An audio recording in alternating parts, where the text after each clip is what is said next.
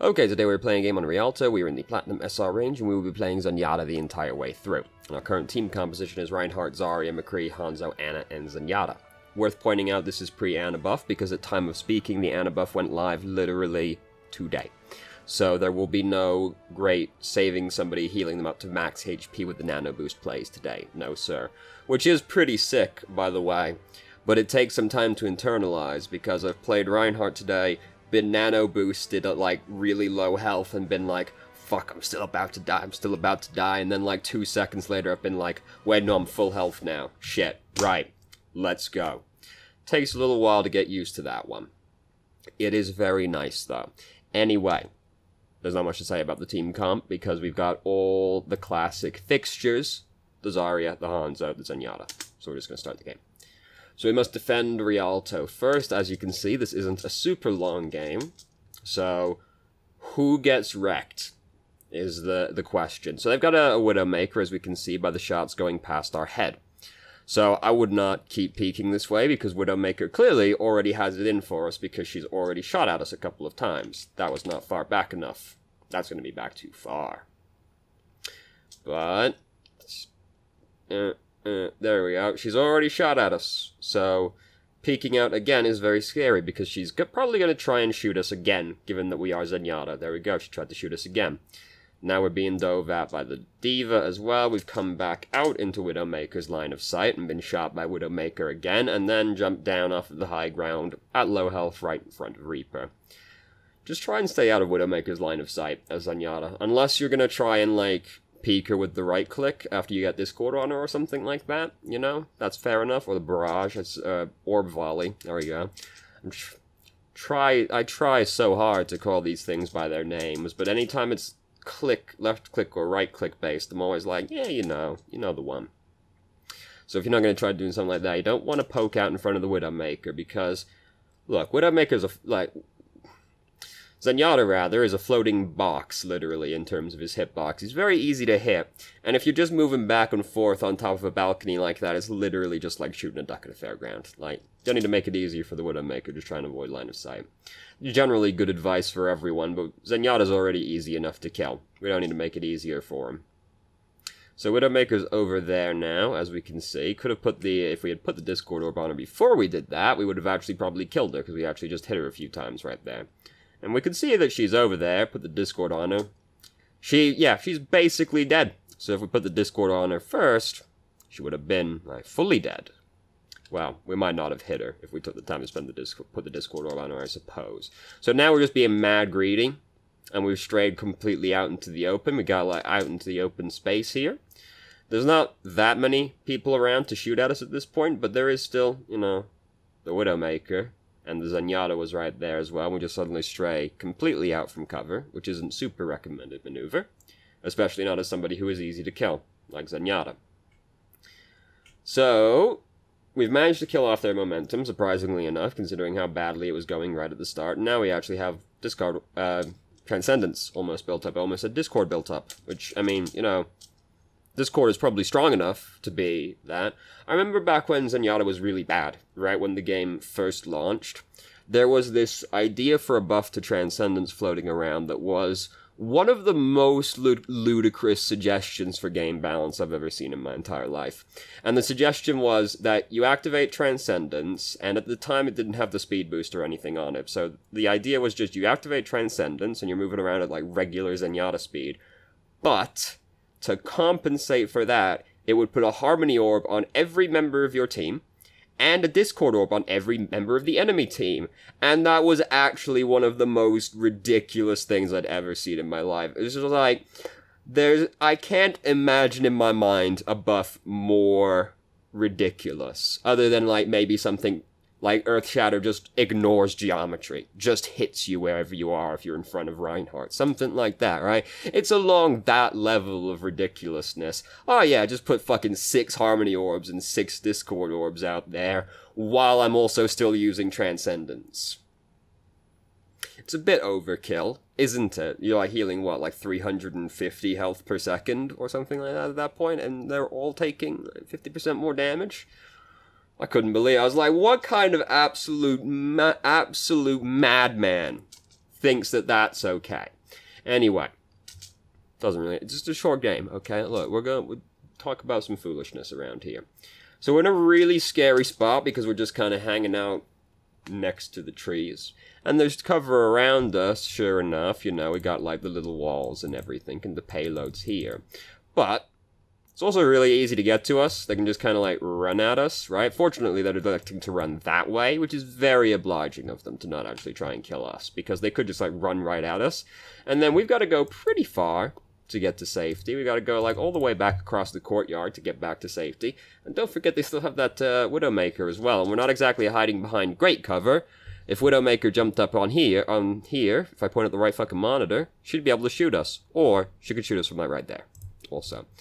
So we're standing in a really scary and exposed location. Then we get hit by the Earth Shatter, which honestly might have saved us from Widowmaker, because suddenly we drop down below the staircase and she can't really see us anymore. Then when we stand back up, she tries to shoot us, but she misses. And now she's dead, don't have to worry about that one anymore. But we're like standing out in a really scary location. And that's basically the overarching moral of this game, is we're standing in scary places and we keep peeking Widowmakers. Not to sound like a broken record or anything, but survival is a pretty important aspect of all supports, but particularly for Zenyatta, where he is so very, very easy to kill. Positioning is a pretty big deal for Zenyatta. Positioning is the hardest skill for Zenyatta, I would say. You might say, well, aim, I guess, but positioning tends to be more complicated than that. Especially when you're playing someone like Zenyatta in such a fast-paced and aggressive game as Overwatch, right? Things are moving quite quickly, including the enemy team, and you don't move very quickly. And you want to be away from the scary people that are trying to murder you. And they will be trying to murder you.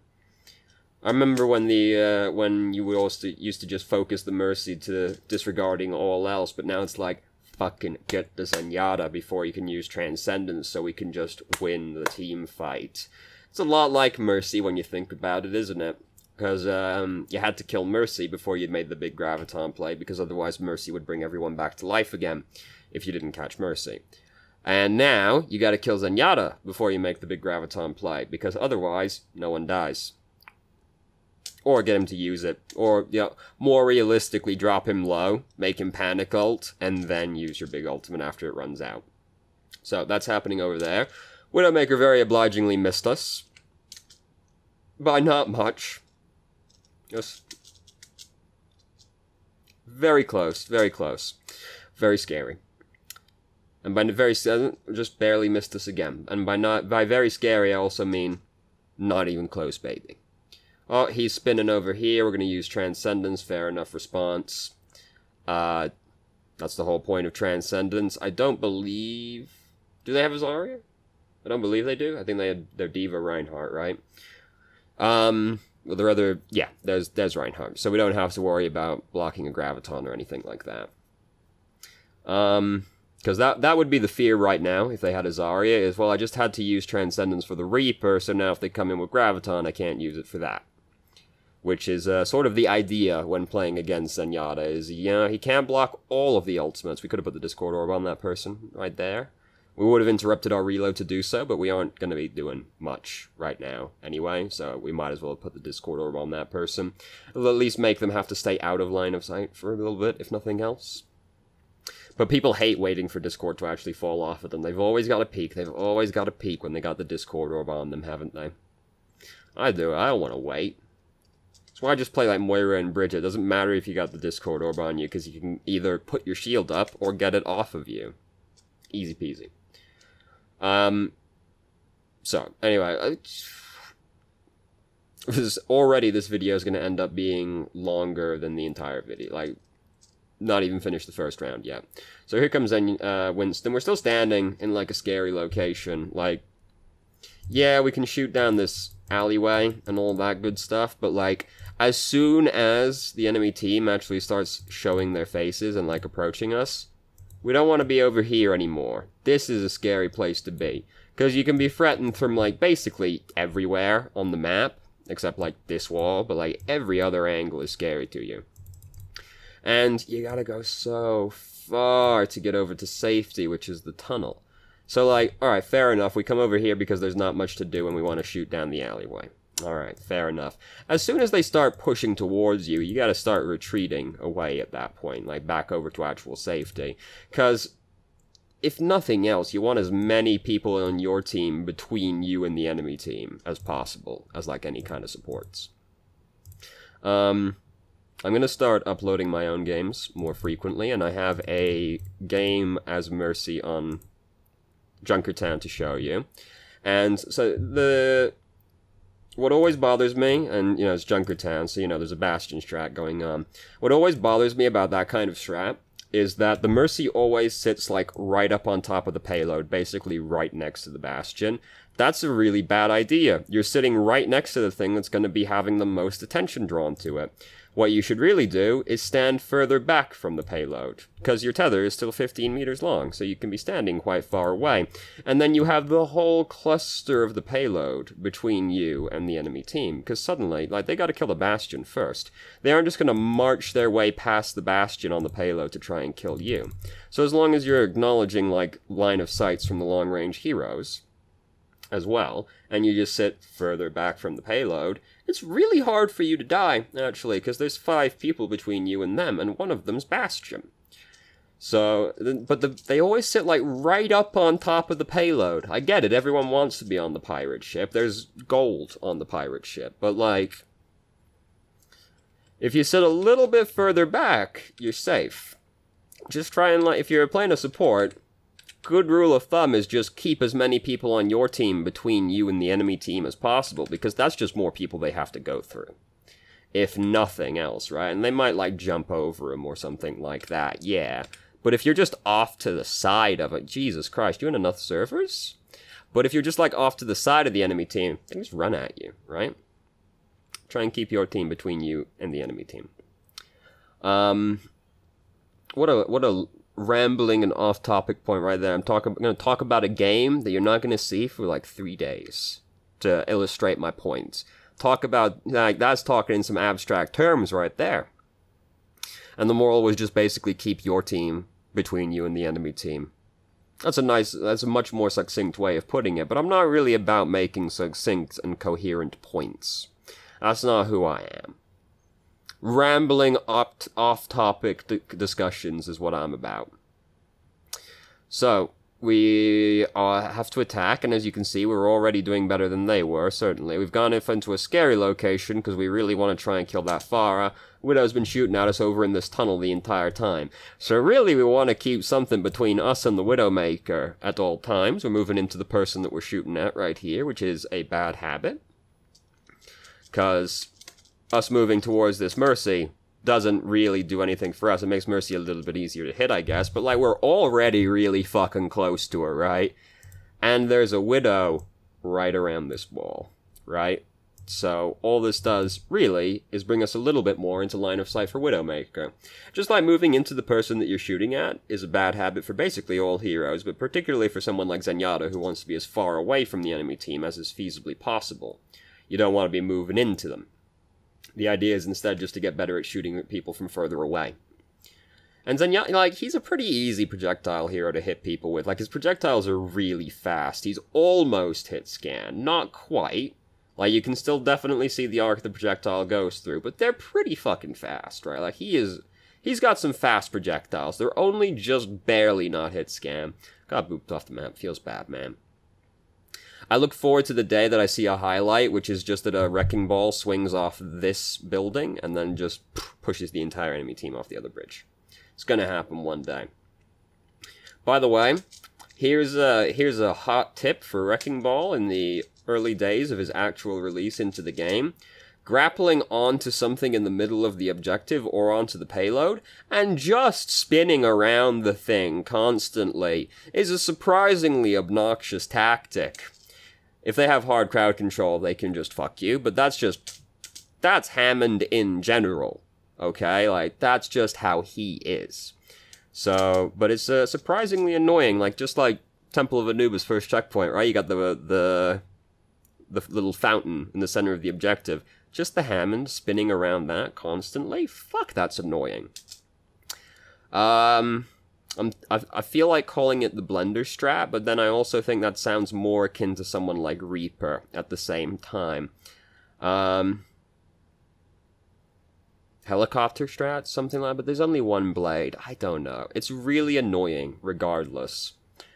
Also, just like smacking into the enemy team constantly gets you a lot of ult charge.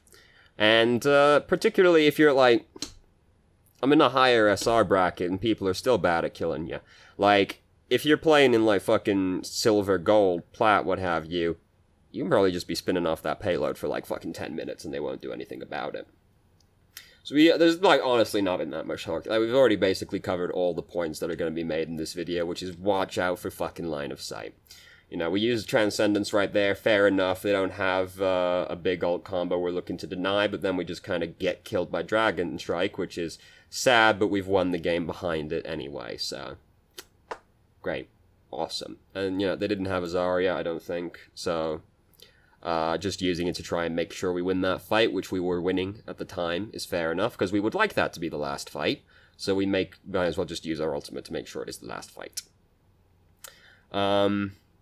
If you can realistically win the game in one fight, don't bother holding on to your ult if you can realistically still win the fight. Like, obviously, if it's like in 1v5, don't use the ult, right? Don't take it to the absolute extreme end of that. But, like, if you can reasonably win the game in one team fight, drop all of your ults on that team fight. Like, just try and win that one team fight. Because, what if I lose? Then I end up not having my ultimate. Just try and use it to make sure you win the fight. If you can end the game in one fight, end the game in one fight. You might as well drop all 6 ultimates on that. Just make sure. Anyway, so yeah, basically the moral of today's game was watch out for line of sight, and try to think about where you're standing. Like, how far do I have to get back to safety? If I get into trouble, can the enemy just kind of run at me? Do I have people between me and them that can protect me if they try and rush at me? You know, that kind of thing. All very important for supports to think about in general, but particularly for Zenyatta, who is so very fragile and so very easy to kill. And has such an important ultimate, right? Like, if you end up in trouble, and you end up almost dying, your options are die and not have Transcendence there for the fight, or use Transcendence there in the fight, but they will probably drop their ultimates on you right after it ends, so positioning is really important for Zenyatta, because you really don't want to have Transcendence forced out of you, because that's why you're picking Zenyatta at the end of the day, right? Like, the Discord Orb is great and all that, Harmony Orb is great for flanking heroes, things like that, but, like, the big thing about Zenyatta is that Transcendence, it is the only buffer you have sometimes between winning and losing a fight. There are just certain things that if they happen to you, and you don't have Transcendence, you lose the team fight. So positioning's really, really important for Zenyatta, because you gotta hold on to Transcendence for the key moment in the team fight. Don't get picked off by a Widowmaker, or just get jumped on and have your ultimate forced out of you. Just be safe. And, you know, sometimes that's going to mean you end up doing less damage. Hey, if you don't die, though, that's the important thing. Because if you're dead, you can't use your ultimate. So, one day, I'll bet one day there's going to be a hero in the game that can use their ultimate while they're dead. One day that's going to come. But today is not that day. So, thank you very much for watching. If you did, if you have any questions, feel free to ask. I'm more than happy to answer. If you haven't already, you can join our Discord and ask questions more directly and have a conversation about them, or just shitpost with us. And I hope you found the video helpful.